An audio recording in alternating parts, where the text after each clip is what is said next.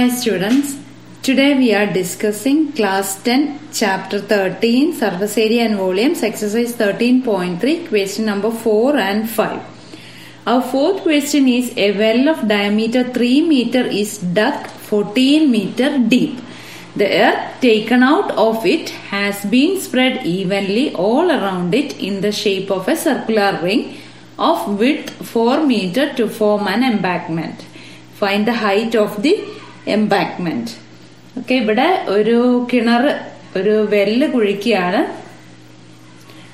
അതിന് 3 metre diameter ആണ് തന്നിരിക്കുന്നത്. അതിന്റെ ആഴം 14 മീറ്ററുമാണ്.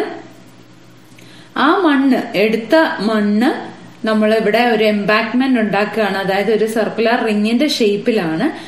അതിന്റെ വിഡ്ത്ത് തന്നിട്ടുണ്ട് 4 മീറ്റർ ആണെന്നും തന്നിട്ടുണ്ട്. അങ്ങനാണെങ്കിൽ അതിന്റെ ഹൈറ്റ് ആണ് കണ്ടുപിടിക്കേണ്ടത്. അപ്പൊ ഞാൻ ഇവിടെ ഫിഗറിൽ കാണിക്കുന്നുണ്ട്.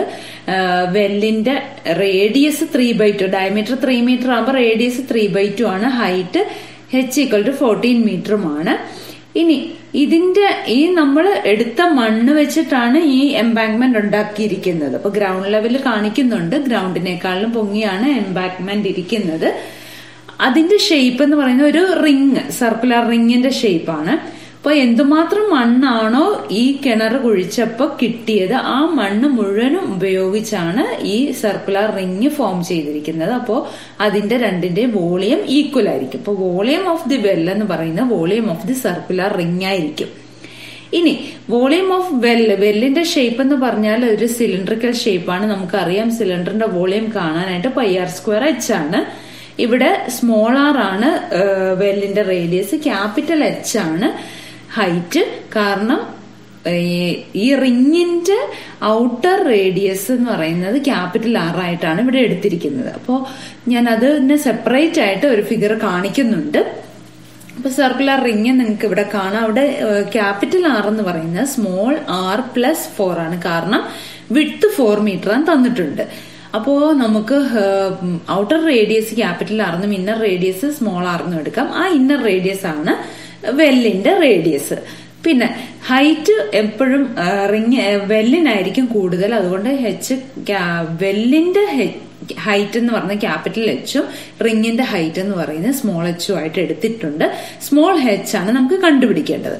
ഇനി സർക്കുലർ റിങ്ങിന്റെ വോളിയം എങ്ങനെയാണ് കാണുന്നതെന്ന് പറഞ്ഞാൽ, ഒരു സിലിണ്ടറിക്കൽ ഷേപ്പ് നിന്ന് ഒരു ചെറിയ സിലിണ്ടർ റിമൂവ് ചെയ്തിരിക്കുകയാണ്. അപ്പോൾ വലിയ സിലിണ്ടറിന്റെ വോളിയത്തിൽ നിന്ന് ചെറിയ സിലിണ്ടറിന്റെ വോളിയം സബ്ട്രാക്ട് ചെയ്യുമ്പോൾ നമുക്ക് സർക്കുലർ റിങ്ങിന്റെ വോളിയം കിട്ടും. അപ്പൊ നമുക്ക് volume of the well πr²h equal to volume of the circular ring എന്ന് പറയുന്നത് πr²h - πr²h. ഇവിടെ ആറും ഹെച്ചും ശ്രദ്ധിച്ചോണം. h രണ്ടിടത്തും സെയിം ആണ്. അതായത് സർക്കുലർ റിങ്ങിന്റെ ഹൈറ്റിന് മാറ്റം വരുന്നില്ല. പക്ഷെ ക്യാപിറ്റൽ R²h - π ആണ്. വലിയ റിങ്ങിന്റെ വോളിയം, വലിയ സിലിണ്ടറിന്റെ വോളിയത്തിൽ നിന്ന് ചെറിയ സിലിണ്ടറിന്റെ വോളിയം സബ്ട്രാക്ട് ചെയ്യുമ്പോൾ volume of the circular ring നമുക്ക് കിട്ടും.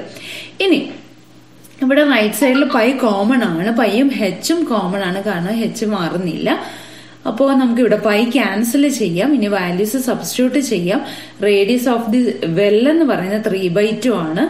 ഹൈറ്റ് നമുക്ക് 14 എന്നറിയാം വെല്ലിന്റെ. അപ്പൊ ലെഫ്റ്റ് സൈഡിൽ 3/2 × 3/2 × 14 എന്ന് വരും. റൈറ്റ് സൈഡിൽ ഹെച്ച് ആണ് കണ്ടുപിടിക്കേണ്ടത്. പിന്നെ ക്യാപിറ്റൽ ആർ എന്ന് പറഞ്ഞാൽ 11/2 ആണ്. അപ്പോൾ 11/2 × 11/2 - സ്മോൾ ആർ 3/2 ആണ്. 3/2 × 3/2 എഴുതാം. സിംപ്ലിഫൈ ചെയ്ത് കഴിയുമ്പോൾ 9/4 × 14 = h × 121/4 - 9/4 എന്ന് കിട്ടും. ഇവിടെ നമുക്ക് ബ്രാക്കറ്റ് സിംപ്ലിഫൈ ചെയ്ത് കഴിയുമ്പോൾ റൈറ്റ് സൈഡിൽ 112/4 എന്ന് വരും. 4 നമുക്ക് ക്യാൻസൽ ചെയ്യാം. രണ്ടും ഡിനോമിനേറ്ററിലാണ് കിടക്കുന്നത്. ഇനി സ്മോൾ h കാണാൻ വേണ്ടി ക്രോസ് മൾട്ടിപ്ലൈ ചെയ്ത് കഴിയുമ്പോൾ മീൻസ് 9 × 14/12 എന്ന് കിട്ടും.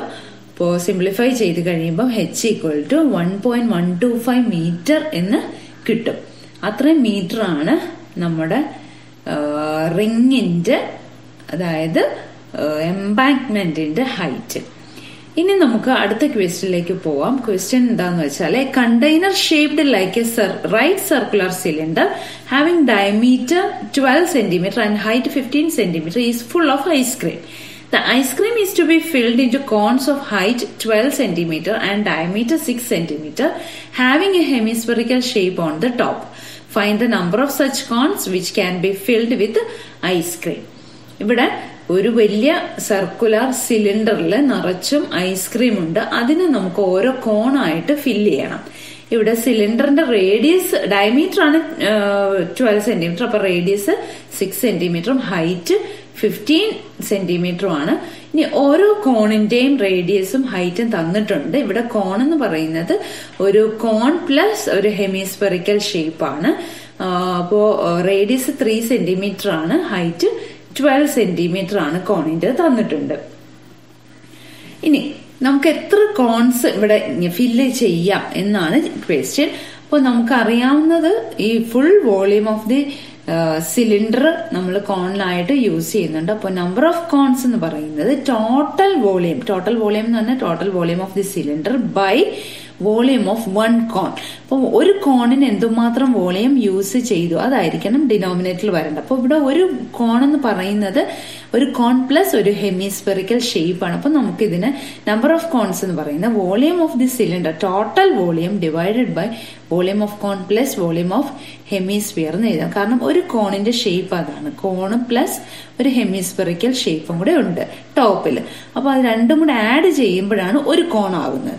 അതുകൊണ്ടാണ് ഡിനോമിനേറ്ററിൽ അങ്ങനെ വന്നിരിക്കുന്നത്. ഇനി നമുക്ക് അറിയാം സിലിണ്ടറിന്റെ വോളിയം കാണാൻ πr² ആണ്. പിന്നെ നമുക്ക് കോണിന്റേത് 1/3 πr², ഹെമിസ്ഫിയറിന്റെ 2/3 πr³ ഇവിടെ സിലിണ്ടറിന്റെ ക്യാപിറ്റൽ ആറും ക്യാപിറ്റൽ Hഉം റേഡിയസും ഹൈറ്റും ആയിട്ട് എടുത്തിട്ടുണ്ട്. കോണിന്റേത് റേഡിയസ് സ്മോൾ ആറും ഹൈറ്റ് സ്മോൾ ലെറ്റർ Hഉം ആയിട്ട് എടുത്തിട്ടുണ്ട്. അപ്പൊ നമുക്ക് വാല്യൂസ് സബ്സ്റ്റിറ്റ്യൂട്ട് ചെയ്ത് കഴിയുമ്പോൾ കോമൺ ആയിട്ടുള്ള ഡിനോമിനേറ്റർ പുറത്തെടുത്തു, പൈ ക്യാൻസൽ ചെയ്തു. ഇനി വാല്യൂസ് സബ്സ്റ്റിറ്റ്യൂട്ട് ചെയ്ത് കഴിയുമ്പോൾ 6 × 6 × 15 ഡിവൈഡ് ബൈ 3 × 3 ഇൻറ്റു ബ്രാക്കറ്റിനുള്ളിൽ 1/3 × 12 പ്ലസ് 2/3 × 3 എന്ന് വരും. ഇവിടെ നമുക്ക് ക്യാൻസൽ ചെയ്യാവുന്ന കുറച്ച് നമ്പേഴ്സ് ഉണ്ട്. അപ്പൊ ഞാൻ സെയിം കളർ വെച്ചിട്ടാണ് ക്യാൻസൽ ചെയ്യുന്നത്. 3ഉം 6ഉം കൂടെ ക്യാൻസൽ ചെയ്യുമ്പോൾ 2 കിട്ടും.